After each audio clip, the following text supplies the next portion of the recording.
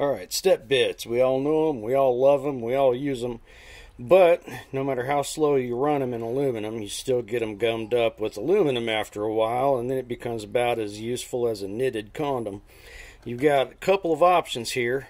If you do a lot of etching, you can just drop this in your etch solution, let it sit for an hour or two, and all the aluminum will get ate off, and you'll have a shiny new bit left. It won't bother the steel. Or you can take some side cutters, clip off the big chunks,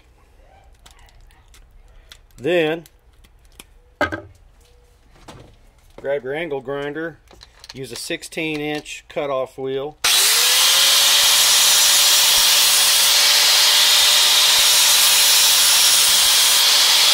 and just put it tight in there so you get a ridge between the cutting surface and this edge, and they'll clean it right off.